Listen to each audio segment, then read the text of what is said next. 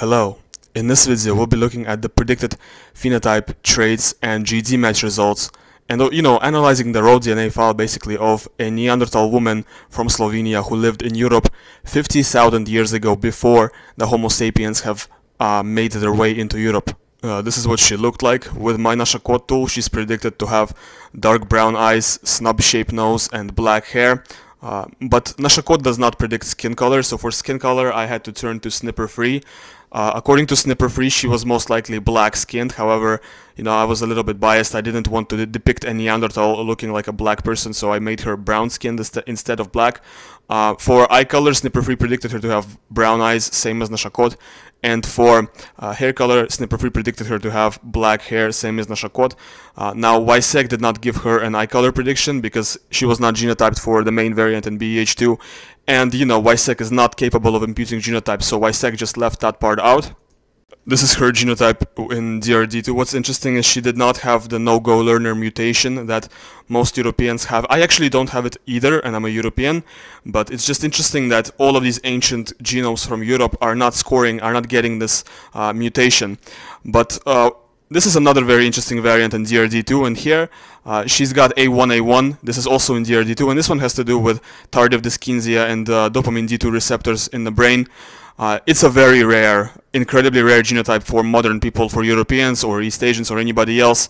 So I'm thinking maybe the presence of this genotype in modern humans and modern Homo sapiens might indicate some kind of a Neanderthal admixture. I'm not sure. The A1 genotype basically decreases the amount of D2 dopamine receptors in the brain, which has all kinds of which leads to all kinds of complications within like functioning, motivation. It can even contribute to Parkinson's. So it's interesting that this Neanderthal individual has this super rare genotype. When it comes to CROHN'S Val-Met variant, she is Val-Val, which means warrior. This is a typical genotype for every human, for every human besides Europeans actually, because Europeans tend to have warrior with the IE here.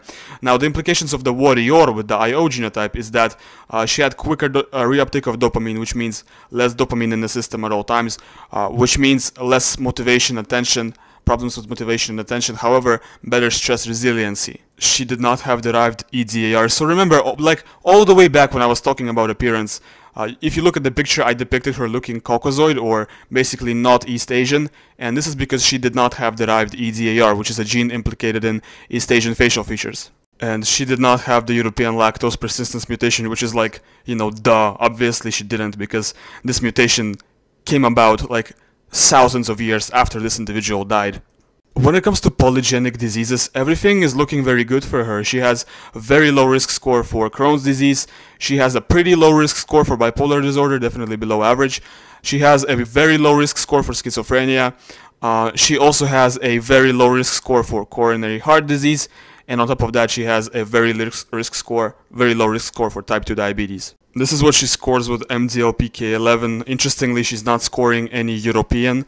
That's because the European categories here represent modern European drift, and this is an ancient individual from Europe, not a modern individual. With the Oracle, she's closest to Denisovans and Neanderthals, which is like very typical result for Denisovans and Neanderthals, and she's getting modeled as a mixture of Neanderthal plus ancient Australian or Denisova plus ancient Australian. I'm guessing that it's typical for Neanderthals and Denisovans to just score 100% African here. And this is what she scores with Eurogenes K13. What's interesting here is that she's actually scoring 4.5% Baltic.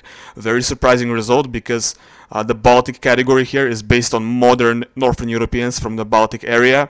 The allele frequencies are basically the allele frequencies of modern Northern Europeans from the Baltic area, and she's scoring 4% of this modern Northern European category. So she's quite shifted towards modern Northern Europeans. And this is her result with Eurogenes K36, but I can't explain to you why. But every Neanderthal and Denisovan genome that you can look at, and I have 2 Neanderthal genomes on my computer and 1 Denisovan genome, and they all score mostly pygmy with this calculator. Why do they score mostly pygmy? I don't know. Pygmies are, to my understanding, a group in sub-Saharan Africa. They're very short, so maybe they're most similar in terms of autosomal DNA to what Neanderthals were like. This is what she scores with MDLPK16, and I noticed that every Neanderthal and Denisovan genome scores mostly ancestor here. So I'm thinking that maybe the ancestor group on this calculator was meant to represent specifically Neanderthals and Denisovans.